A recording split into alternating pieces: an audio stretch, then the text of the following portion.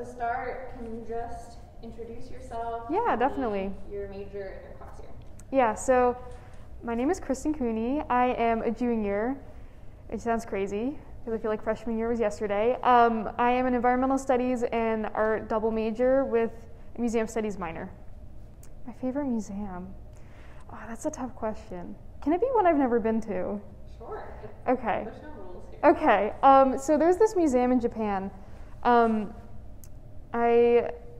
Forgive me if I'm wrong on the exact translation. It's called like a fish aquarium museum, but they make these really elaborate tank designs based off like Edo period, like art and like prints. You probably would know the piece, The Great Wave, of course, like that's from that period. So that style of art, and they make tanks for koi fish, and there's just like hundreds of thousands of koi fish in every exhibition, or goldfish rather. And it's just like this really interesting merger of art, art history, and nature, environmental studies types of things. So I'd like to visit there. I think that's maybe one of my favorites. That's awesome. Yeah. I guess so. Ever since I was a little kid, I've been going to museums. I think the Please Touch Museum specifically, I went there so much as a kid.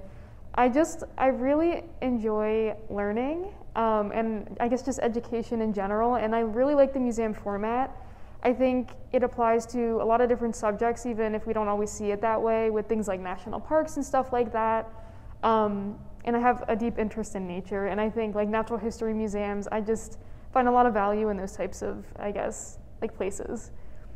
We're a pretty small team of 3 students, and we all have pretty different backgrounds.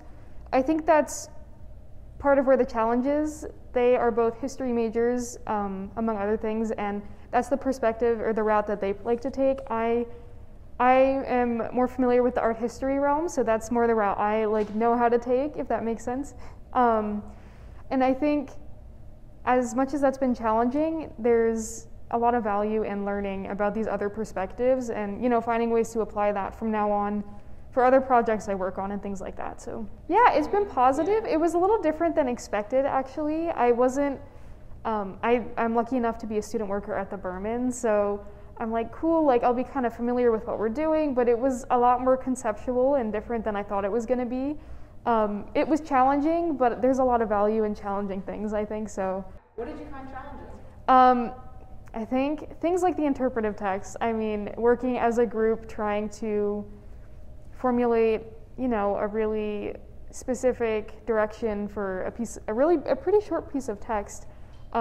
It's kind of difficult, but I think working through all of it, you learn a lot more about a piece of artwork than I probably will about any other piece of artwork ever, because I've spent so long thinking about it.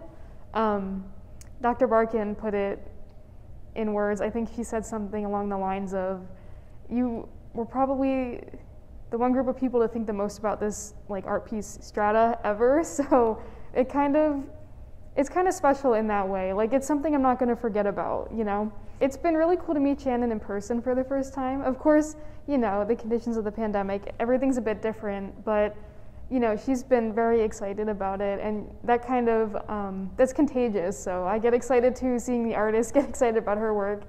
And I mean, being a working artist myself too, it's really interesting to see how artists in contemporary museums operate and how they think and their methodology.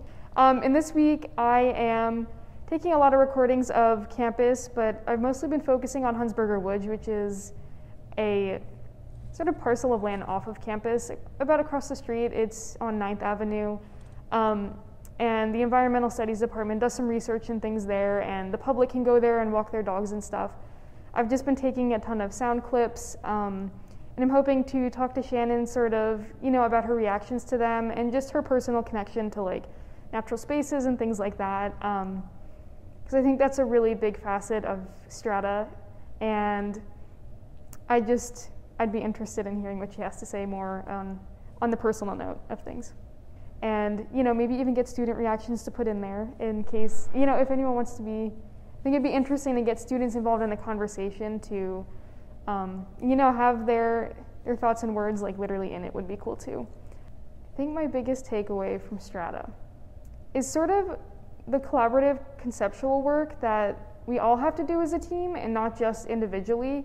Like when I go and look at an art piece, it can be, you know, my mind can run free. It's whatever I'm thinking of in my head. But when you're working with a team, there's a really interesting, but I think healthy, like tension between how everyone wants to approach it and how they think we should, you know, show it to the world. How should we want viewers to approach it? That's something that I never really thought about, even though I was a student worker and I've helped with installations, like physical installations, and like public programming and things a little bit too. That's not something that I really encountered yet, and I haven't really anticipated, like I didn't anticipate that coming in. So I think that's something that will stick with me. Thank you for having me. Of course, thank you so much for Yeah.